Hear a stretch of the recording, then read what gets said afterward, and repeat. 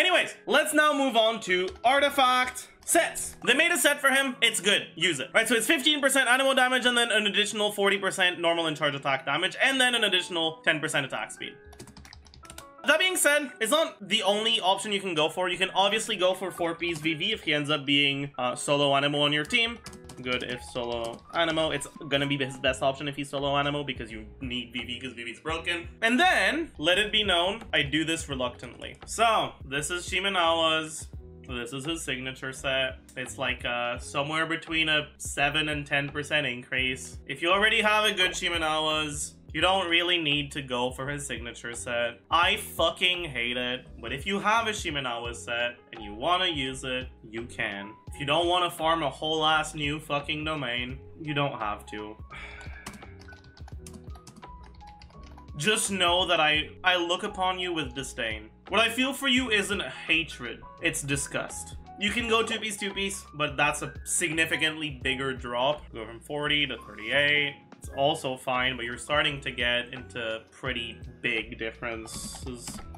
Generally wouldn't recommend, but it's fine, I guess. The thing is, I know a lot of people have a lot of Shimenawa's pieces from farming Emblem for a really long time. If that's the case for you, Shimenawa's is fine on him. I hate Shimenawa's because I think that people try to force it on characters when it's actually not good on them way too goddamn fucking often. People try to force Shimenawa's child all the time. People try to force Shimenawa's Shao for some fucking reason. I understand people trying to force Shimenawa's like Yoimiya or Hutao, but I still don't think it's optimal most of the time. But in the case of Scaramouche, it's actually not a bad option. Just know that I don't like you. Alright, artifact stats! You're gonna want to go attack, Anemo, crit. You can get away with like attack, crit, or attack, Anemo, attack, but it's not good. Like, it's not what you want to do. You can go fully M and do like meme shit, but I wouldn't recommend it. He actually has good scaling on his abilities. You're gonna have better results if you don't do that. And then finally, we get to teams. So, let's cover his 2 team options. The first one, Wanderer, Faruzan, Flex, Flex. And the second one, Wanderer, Flex, Flex, Flex.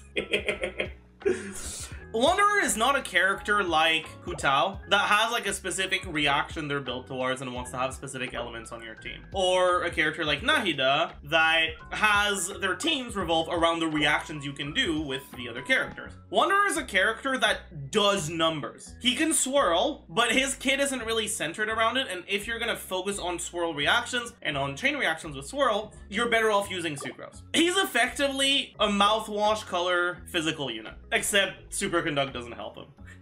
And he doesn't need a battery. So basically, he's very free when it comes to team options. He doesn't have anyone that like synergizes with him incredibly well, but he also doesn't have, like, has a lot of options that are pretty solid. If we want to like actually get into this, we are going to have to talk about how good I expect him to be. I expect him to be pretty good. I don't expect him to be anywhere close to the kind of stuff you'd see on Nahida. He is a hyper carry, but his numbers seem to be balanced in a way that he's like pretty okay, like pretty solid. His biggest issue by far is that Faruzan without C6 is kinda not great. I don't know if I'll do a pre-release specifically on Faruzan. I don't think so. I feel like her stuff is too closely related to Wanderer to be able to do her separately. I'll go over pre-release stuff pretty quickly without going into all the nitty-gritty. Stats don't really matter that much. Base attack not that high, attack percent ascension. Basically Sarah's E, but without the buff, right? You use your skill and then it gives you a charge shot that charges up fast. It has a little bit of grouping on it.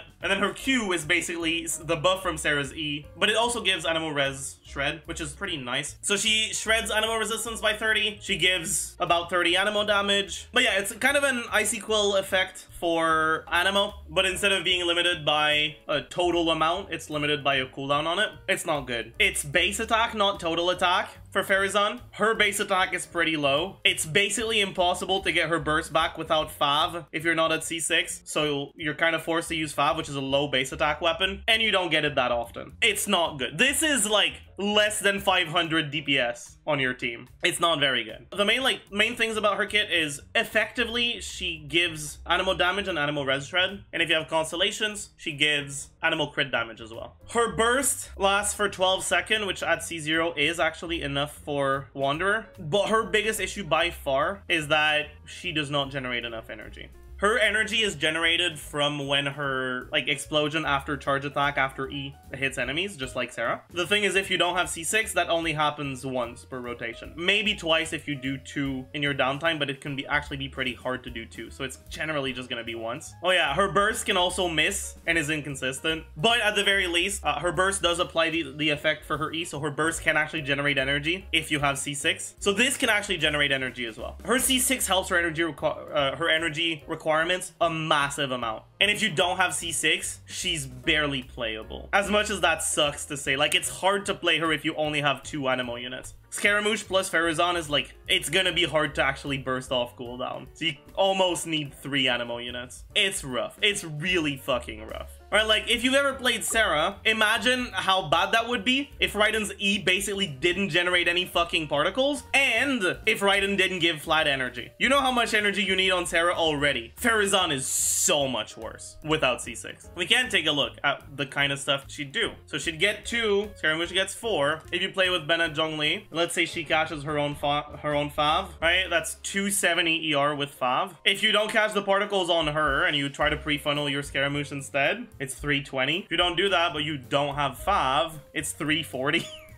Her energy requirements are a little bit questionable. Point being, or if you play her before C6, she needs an incredibly high amount of ER. If you manage to reach that ER, she's a pretty good option because she does increase Scaramouche's damage by a pretty significant amount, but she'll basically have no personal damage. Because of that, that actually makes it so that if you don't have C6, you don't really lose that much by going another unit instead of Faruzan. And just having another unit like off-field damage dealer like Fischl or something, instead of trying to force Faruzan if you can't get enough ER to make her burst work. Or even if you can, the difference won't be that big. But yeah, so because he has a lot of flexibility in his teams, instead of going through the kind of teams that he has, I'll instead just go through the units that he can work with. So we'll separate by elements, right? We'll have the Pyro, the Cryo, and the rest, because I don't think that Electro or Hydro is really something you want to put on your team specifically for the Ascension 1 bonus that you get from it. But I think that Pyro and Cryo can be. Which means that for Pyro, I think that Bennett is obviously Pog. I think that Toma is actually okay. I think that Xiangling is okay with Bennett. When it comes to Cryos, I think Lila is actually pretty good. Now, obviously, Lila without cons has a weak-ass fucking shield that kind of sucks. But I do think Lila's pretty okay with her, with him. Diona, it's more defensive. It's okay. Ganyu, I mean, it's okay. Kind of like whatever. Rosaria, okay. Kaya, meh. Kaya's icicles, unlike Xiangling's Pyronado, follow your character vertically. So Xiangling's Pyronado, when you're up in the air, it stays on the ground. But Kaya's icicle stay with you, which means that if you end up flying above the enemy's hitboxes, your Kaya stops hitting them. So that's something just to keep in mind. If you're not above the enemy's hitboxes, Kaya's good, or okay, like same as Rosaria basically. But it is one more thing to keep in mind. Listen. It's not like very good, but it's also not terrible. Cause like wait, does he give attack speed to catalysts? He doesn't. The cooldown reduction can be fine, right? It lets you get tighter rotations. It's not bad, but it's also not great. It's generally not something I'd ever recommend, really. Don't make me ride Ayaka. Ayaka's gonna be fine, I guess, but like, bruh, just play an Ayaka team. Okay, so that's it for the Pyro and Cryo ones. So now we're left with all the other options, right? So as a general rule, you don't really want another Anemo unit just for the fuck of it. If you have Faruzan's C6, then other Anemo units gain a bit in value because, I mean, you're getting Anemo damage and Res Shred, but then on top of that, you're also getting Anemo crit damage. But it's still generally not the main stuff I'd tell you to go for. You can use Kazuha, but meh, I'm not a huge fan. Same for Sucrose. I'd say that the main two to consider would be like Jean and Venti. So Venti, very good in AoE.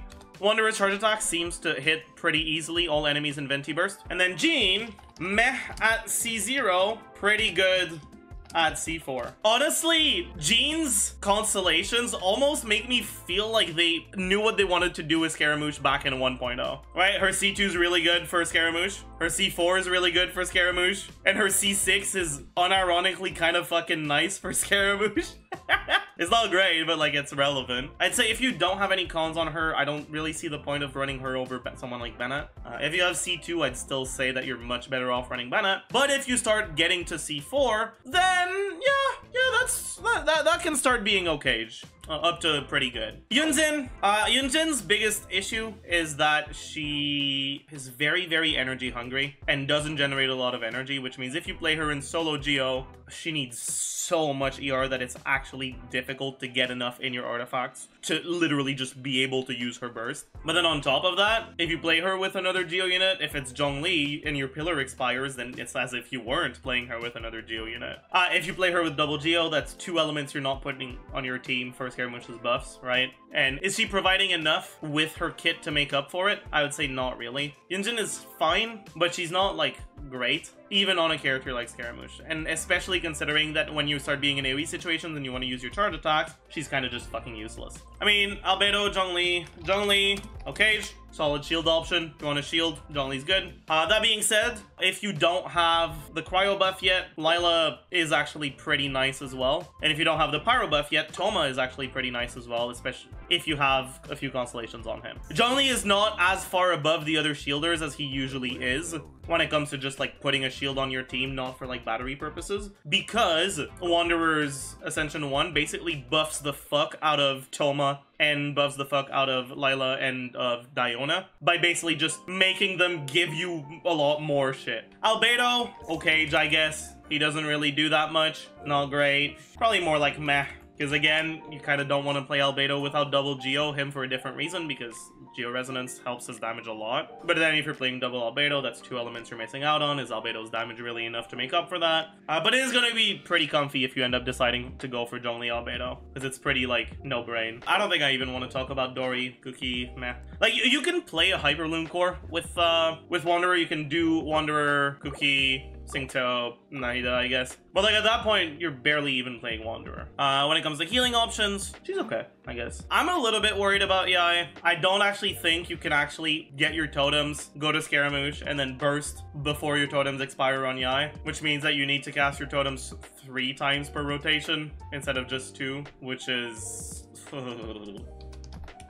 not a fan. Raiden, not really. Sarah, not really. Sing, not really. Fischl, okage. Beto, okage. If Fischl. Razor, not really. Lisa, like, can work, but not really. Nahida, I don't like Nahida. I think it's very difficult to actually proc reactions. It's fine if you're playing her with another Electro, but like, meh. And obviously it's gonna be even more relevant with the other Dendro units. Again, obviously, you can just play him in Hyper Bloom and play a 3-unit team, but it's not really a Wanderer team at that point. Now, for the Hydro stuff, obviously, you've got Singto, good, Yelan, good. Do keep in mind that both of these characters work on normal attack, not on charge attack, and unlike Hu Tao, who, by virtue of being a polearm user, needs to do a normal attack before a charge attack, Scaramouche, by virtue of being a Catalyst user, can just do a charge attack. And if you do that, you're not going to get the procs from your Singto and Yelan. You can't just charge attack spam if you use Singto Yelan. You're going to need to weave in some normal attacks. Kokomi is a fine healing option, I guess, but she's not great, because you can't really refresh the jellyfish. Mona's not great. Off-field burst Ayato for the normal attack damage bonus? True. Based. Hell yeah, dude. I love this normal attack damage bonus. Don't do it. What about Child for the +1 normal attack talent? I'm not even gonna put him. Okay, that only leaves us with Faruzan. Very good at C6. Okage at C0. That kind of does it with the units. A little bit more of an elaboration on this. Your flex, generally you either want to focus on damage stuff, so you can go for like Bennett plus whatever. Bennett Xiangling, Bennett Rosaria, Bennett Lila, pretty good actually. Bennett Zhongli. You can go for an off-field core of like double Electro or double Cryo. One thing that I expect to like quite a bit is going to be Freeze with something like Singto Rosaria. If you end up playing him in Freeze, right, you don't get Cryo Resonance and you're not using a Rosaria, you'd only be getting the 20% from his Ascension, which puts you at 44, which means that you could actually potentially use Blizzard Sprayer, even though I'm not sure how good his Blizzard Sprayer uptime actually would be in single target. In AoE, it should be fine. In single target, because his charge attacks apply 2 units of Anemo, I think, unless they changed it. They might have. In single target, because it's 2 units, I would expect it to be be pretty hard to maintain freeze. But in AoE, Blizzard Shaver might actually be okay. It's still generally not something I'd recommend, but it's worth knowing about, I guess. I'm not going to include it. I'm not going to include it here, but I guess it's nice to know about it. But yeah, so generally, I like Bennett plus Shield Flex. I like Freeze, I like Taser. And if you don't have C6 Faruzan, you can also consider fucking Wanderer National, I guess. Yeah, those are generally the team that I'd expect to be pretty good. At the end of the day, though, they're not really like Freeze teams or Taser teams, or it's kind of just a team that revolves around Scaramouche's damage that also happens to have whatever units. But yeah, so I think that does it for the Wanderer pre-release. Like I said earlier, I don't think I'll do a Faruzan pre-release. I've talked about her a decent-ish amount here. If there's something about Faruzan that I haven't answered that you would like to know, feel free to go stop by at my Twitch at twitch.tv/thejeff77, where I stream basically every day. Don't forget to do the thing, like, subscribe, all that. For those of you who haven't, go check out my child video, the Child Asks the Jeff, because the outro on that video is probably the best out of any outro on any of my videos, so watch it to the end. I think it's a fucking banger outro. And yeah, that'll be it. So thanks for watching, and bye YouTube.